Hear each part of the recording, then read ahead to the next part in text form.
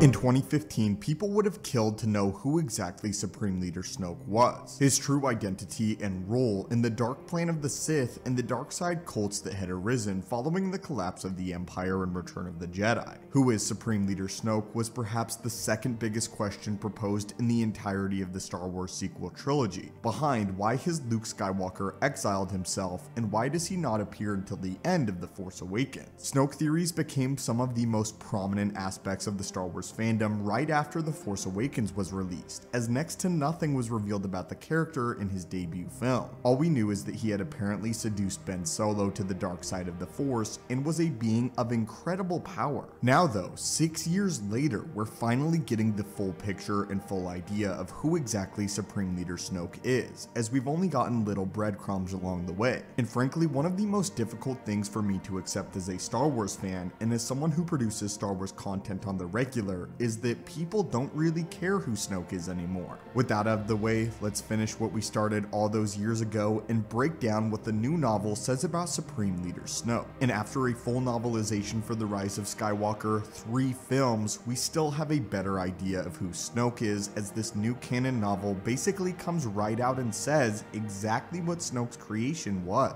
and the intended purpose for Snoke. A true puppet for Emperor Palpatine all along, something that the filmmakers behind The Last Jedi and The Force Awakens probably didn't even intend. Let's go ahead and get into it, my friends. The following canon explanation comes from the canon novel Star Wars: The Secrets of the Sith, which is a brand new book that highlights a lot of, well, the secrets of the Sith, focusing on the design of the Rule of Two and its intended purpose, revealing that the Rule of Two was actually meant to recreate a Force dyad, a dyad that we see between Rey and Kylo Ren in The Rise of Skywalker, with it being revealed that this is in fact the Sith's interpretation of the Rule of Two, and that Palpatine attempted to create a Force dyad with Darth Vader, just as Darth Plagueis had with Palpatine himself. But let's move on to Snoke. It is confirmed in the Secrets of the Sith novel that Snoke is a design of strand casting and countless modified clone bodies. It is revealed in the novel that Snoke's original intended purpose was for him to be a vessel for Palpatine to inhabit. However, this was only the intended purpose, and this was largely abandoned as soon as Snoke was born, or rather created. There was actually a single successful Palpatine clone, which Palpatine referred to as his son,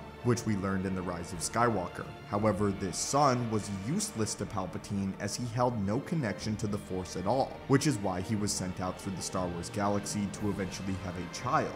We know, of course, being Rey. But back to the character of Snoke though. Again, it's revealed that Snoke's original intended purpose was for him to be a clone of Palpatine, but that the idea behind this was largely abandoned very early on in Snoke's creation, as the Sith worshippers and acolytes discovered that the incredible dark side power that Palpatine had within this one clone body that he had been inhabiting would simply be too much for the body that they were creating. This body that would eventually become Supreme Leader Snoke. However, unlike many of the other clone bodies, Snoke was actually able to hold a strong affinity with the Force, not just one that was marginal, but an actual strong connection to the dark side, something that was exceptionally rare for the Sith acolytes in their creations. In the novel, Palpatine says this himself: "My consciousness was transferred into my new body on Exegol. However, even after years of experimentation, the cloning techniques employed by my acolytes were inadequate. They could not create a vessel capable of containing my unfathomable power."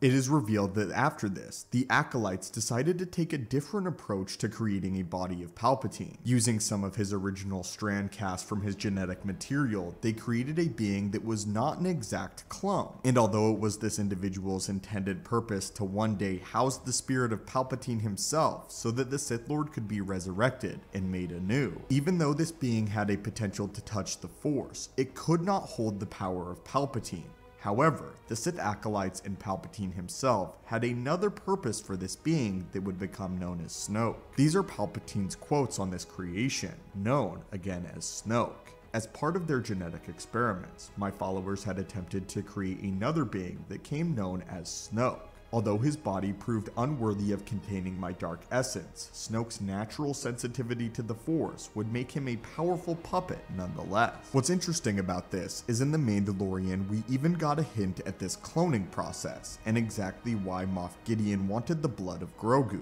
a powerful Force sensitive. it's all clear that this is leading to the cloning or attempted cloning of Emperor Palpatine. Although the larger story of The Mandalorian obviously revolves around Din Djarin and the legacy and heritage of the Darksaber, this is still an important facet of the series, as this is where the Star Wars mythos and universe is headed. It's made clear that Snoke is a complete and utter puppet to Palpatine, a little bit more than a servant and a little bit less than an apprentice. He uses him to achieve his true goals, re-establishing sections of the Empire and reorganizing it into the First Order, as well as using Snoke as a figurehead to transfer Ben Solo to the dark side of the Force and seduce the young Skywalker. If I had to share my thoughts on this reveal of Snoke, it would be utterly underwhelming. In The Force Awakens and even before The Last Jedi, Snoke was built up as this massive identity in the Star Wars mythos, a being that was exceptionally damaged, and at the time someone who we had heard had even had a run-in with Luke Skywalker, and a respect for the Jedi Master, as I do explicitly remember the filmmaker saying that Snoke and Luke had in fact encountered one another before. Now though, it's revealed that Snoke is just a puppet. He's not some ancient dark side entity. He's not something more than a Sith, or a creature that was calling out to Palpatine beyond the unknown regions of space. He's an extent of Palpatine's will, a puppet, a figurehead, and nothing more. He's not Darth Plagueis the Wise. He's not even a clone of Darth Plagueis the Wise. Snoke is Snoke. He's a creation of Palpatine that originally was intended to be something for Palpatine's spirit to embody, a different approach to the outright cloning process that Palpatine's Sith acolytes were unable to perfect. In the end though, it is interesting a little bit that he did develop some Force-sensitive qualities, something previously that we didn't believe was possible in the Star Wars canon, that a clone can actually be Force-sensitive, even though Snoke is a little bit more than a clone. It is clear that Snoke does have some of Palpatine's genetics running through his veins, however, and that a part of Snoke is derived from Palpatine. This does leave potential for other dark side acolytes, or potentially even the blood of Grogu to be running through Snoke's veins, but I would be surprised if they explore this any further. Anyway, my friends, what are your thoughts on this? What are your thoughts on the big reveal of who Supreme Leader Snoke really is? And are you satisfied with the answer that we've gotten nearly 6 years after the release of Star Wars The Force Awakens? Or are you utterly disappointed? As always, my friends, thank you guys for following me on this Star Wars journey with Snoke and various aspects of the Star Wars lore. May the Force be with you, and I hope to see you in the next video.